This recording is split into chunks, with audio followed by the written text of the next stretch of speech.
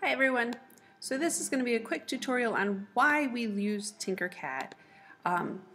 Right on my screen I have Tinkercad open and I have a couple little characters or a character and a house on here, and this is just going to be a quick little shot of how we would put those together. So we use Project Ignite as teachers in our classroom. We learn the fundamentals and then we can create stuff using the Design Freestyle or jumping right into Tinkercad. So let's start with our little house. I'm going to move my little dude out of the way, and you can see I'm moving him right on my work plane. The blue grid is my work plane. The dark lines are centimeter lines. The lighter thin lines are millimeter lines. So that helps us with our measurements. We have our camera view controls here, and we can rotate left and right on here. We can rotate downward and upward as well. We can go to isometric on our selected object, we can home, and we can zoom in and out. That's a simple area of controlling our view. We can also use our mouse and left click and rotate. That's a free orbit tool. We can look from underneath, we can look around, and if we left click and shift, we can move our entire work plane left, right, forwards, and backwards. Okay, so we're going to go ahead and we're going to use some of our tools to create a small little house. I'm going to start over here in our objects and pull down menus. We've got many objects here. I'm going to go to my geometric, and that's where I'm going to find my basic shapes. Okay, if you need something beyond your basic shapes, if you need a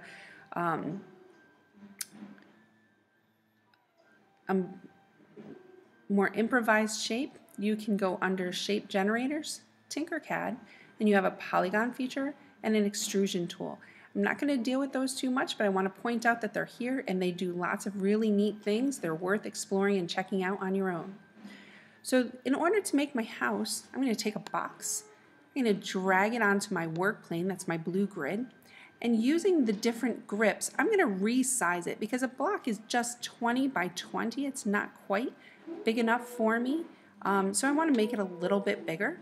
I'm going to pull the front edge forward to make that 25. I'm going to take my right edge and pull that to the right, and I'm going to make that 45. Just so you can see how the dimensions change as I drag. So I'm literally left clicking and dragging to move the size of that box. I also do have a ruler tool. If I wanted to type in those numbers, I can click R on my keyboard and then select my lower left hand grip of my object, and I get all of my dimensions. I can click on a number and I can type in and hit enter, and it automatically adjusts the size. When I want to get rid of my ruler, I can dismiss the ruler. So now the base of my house is the same as what I had, and I want to go ahead and I want to put a roof on the top of my house. Now, most people come over here and look at our geometrics and say, oh, we've got a roof. Let me drag that up. But what that does is it puts it at the same level as my house. I like it on the top. So I'm going to go ahead, I'm going to delete that one just by highlighting it and hitting delete on my keyboard. And I'm going to use my work plane tool so I can select my helpers on my menu and select work plane, or I can click W on my keyboard. Either way gets me to the same place, and I get this little light blue box that moves to whatever surface I'm touching. So I'm going to put that right on the top, select that, and then bring my roof over. Now I know that my roof is touching the top of my house, and I can put that work plane right back down to the bottom where it was. I'm going to take my roof. Now I need to rotate it. I need the pitch of the roof to be going in a 90-degree angle. So when I hover over those arrows, I get my rotation tools.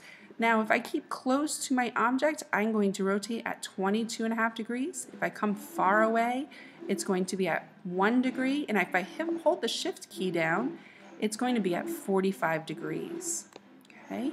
I'm going to select that lower grip, and now I'm going to pull that over the whole size of my house. Using my left click, I'm going to orbit and take a look at what's going on, and I can see that I'm a little bit far over on one side, not quite over enough on the other, So I can do one of two things. I can select it and pull in one side and push out the other, or I can select both objects. So just selecting one, holding the Shift key, selecting the other.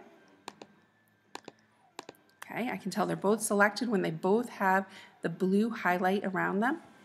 And then I'm going to go up to Adjust and Align. And Align just allows me to line things up. So now it's lined up in the center. And if I look at it from the front, it's lined up through the center and the front. You can use different grids to align in different ways. Okay, I do like to align in the center. Okay, once I click off, my Align tool goes away, and now my house is starting to look like a house. It needs some windows. So I'm going to use that work plane again. It's always going to be handy to use. And click the front of my house. Now I need some windows. My windows are going to come from the holes. My holes. I have box holes and cylinder holes, and I can actually make any shape of hole. And I'll show you that in a second, but I'm going to take a box hole, bring it onto my work plane, which is now the orange. That's my temporary work plane. Holding the Shift key, I'm going to grab one of my side grips, and I'm going to rescale that down to the size that I want my window. Now I'm going to rotate that. I'd like this window to go all the way through my house like it is up on the other one. So I'm going to stretch it more than 25 millimeters and then use my cone, that's my Z-axis cone, to push it through my house. Once it's through, I'm going to then select my window, and just like in any other program, Control C, Control V, copies and pastes, and now I have another window. I can take them and I can use my arrows on my keyboard to nudge them left and right to where I want them to be. Using my work plane, I'm going to put that back to the original place. When I rotate, sorry about that, when I rotate, I can see I have my windows in the back. Now, if I want to add a door, maybe I want to put a door on the end. I'm going to go ahead, click my geometric, grab my box. I'm going to rescale it using Shift to shrink it in all dimensions. Maybe I don't want it all dimensions though. Once I get it close, I'm going to go ahead, push that in a little bit more, and maybe I zoom in a little bit using my zoom, where I can get my single dimensions. There we go. Put my work plane back by clicking W on my keyboard, and now I have a door. That door didn't look quite big enough, so we're going to make it a little bit bigger. There we go. Now the door I'm setting on the surface, I'm not going to make that a hole, but maybe I want a window in my door. So I'm going to go ahead, use my box hole, line it up, and then resize it. Now right now I'm sitting on that surface, so I need to push that inward, and that negative is telling me how far in my house I'm pushing it. So I just pushed it 2 millimeters in, and since the thickness of my door is 2 millimeters, as we can see right here, that means that that window is going to be right in the door and not actually into the house. And for me, that's perfect. Now if I want to group this, take a look at how everything is built, I'm going to select all of it, and I can select by doing the click and drag. It's just clicking in the upper left-hand side or upper right-hand side, dragging to the lower left-hand side, lower opposite side, and then click group. And what that does, it now makes all of these objects a single object. Now when I look in, I can see through my windows, I can see my door, and I have a little house. When I click on it, it selects all together. Okay, so that is my house. The next one that I have is I had this little person. Now he's fantastic, and he's where we see lots of kids go. Now that's just a couple of shapes. When we break it down and we look at him, he's a sphere, he's a couple of cylinders, he is a couple of half spheres, and that is it. So we're just going to move our houses out of the way. We're going to grab our little our little mascot dude here, and we're going to build him. Very simply, going to our geometrics, I'm going to start with a sphere. Now I'm going to leave the sphere the exact size that it is, which is a 20 by 20, and I can check that by clicking R on my keyboard for my ruler, selecting my grip, 20 by 20 by 20. So it's a 20 millimeter diameter sphere. He needs some feet. So I'm going to give him half spheres for feet.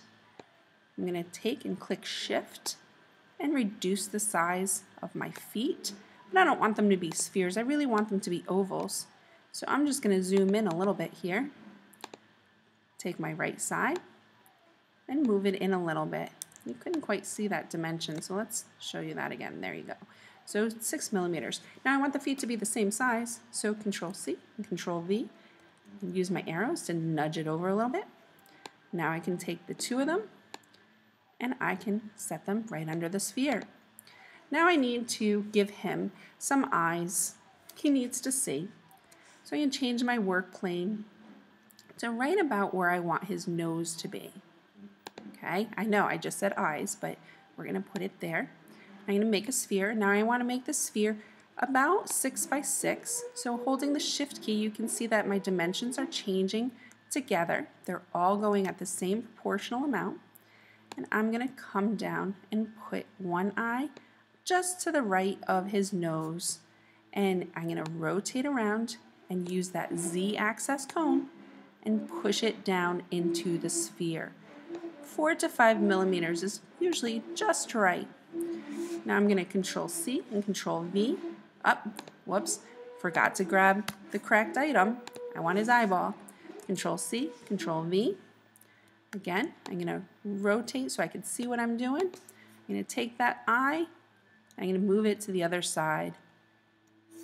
Maybe I want to get his eyes a little bit closer together. We tend to like their eyes being almost touching. Okay, so now we have two eyes. I'm going to put the work plane back down. And what I'm looking for here is when I click on the eye, it's hard to see. Let's change his color here using our inspector. I'm going to change his body color too. Okay, when I click on his eye, see how? Nope, you can't see it. Let's change this one as well. Okay, when I click on his eye, you have a blue highlight. That means that's a hard edge.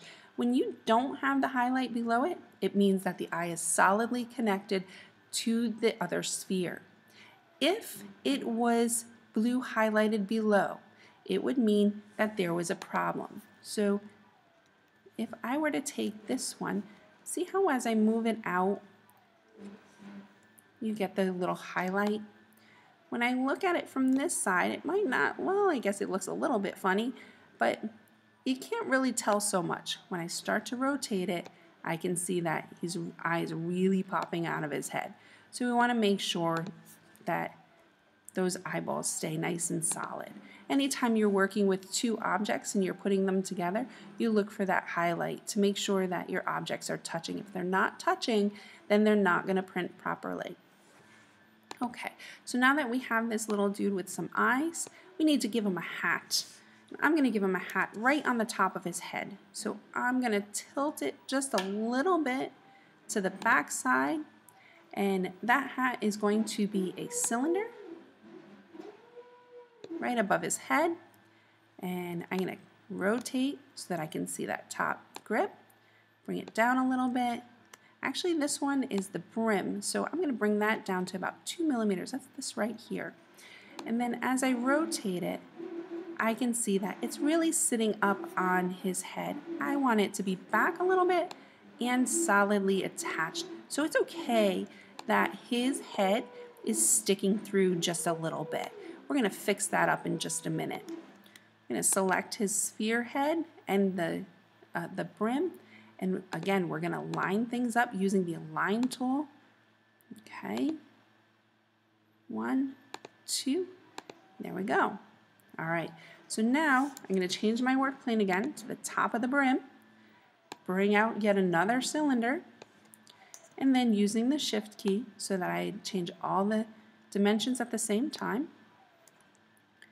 Select both the brim and the hat. Align according to my brim. Here we go. And then I can dismiss my align tool and change the height of my hat. Okay. Putting my work plane back down by clicking W. He's coming along.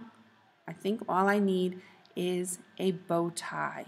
So I would take my pyramid, using my rotate. I'm going to hold down shift because I want it to rotate a full 90 degrees. Sphere right in the center. And then again, I'm going to take and copy and paste. And then I can actually use this mirror tool that allows me to mirror the object exactly to the opposite side. Dismiss my mirror, and I just need to nudge it a little bit to get it in the right spacing. Select all three.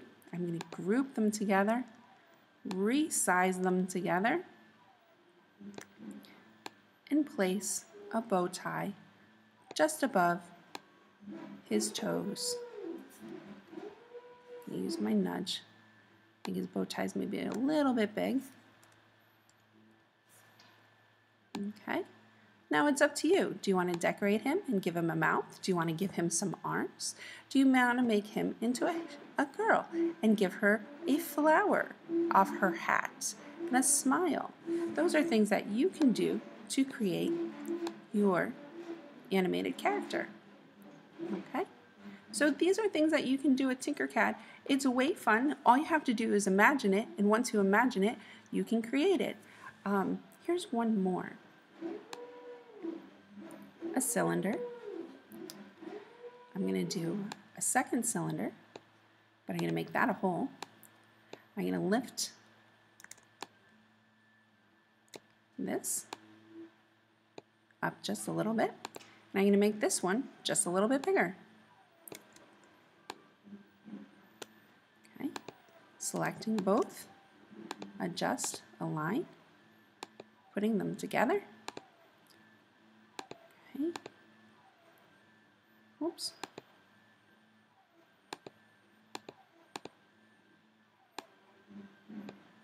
That's not quite aligned. Let's try that again. One more time. I'm getting in my own way here.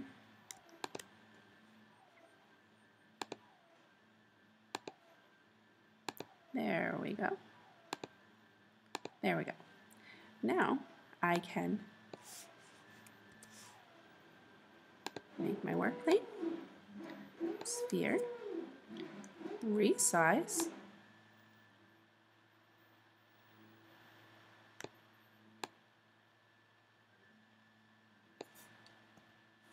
using my Z, Control C, Control V. I'm going to take that to the other side. Okay, and I'm going to go up to that tool that I said would be helpful, Tinkercad, extrusion. Wait for the tool to come up. It's a fantastic one. There we go. I'm going to reshape and retool. And push it in and lift it up. And maybe I don't need it quite so big, so I'm going to bring it in a little bit.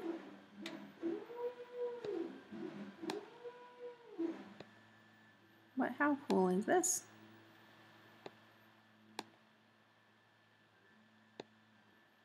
You can make the mouth, you could make a mustache, you could make pretty much anything you can think of. And now you have a little cup of personality. There you go. I hope you enjoyed some of the objects. I'm going to just group them. When you group them, it makes them all connect together. We can see the base of the cup. Okay. So now these are some ideas that you can take and you can create on your own. Have fun.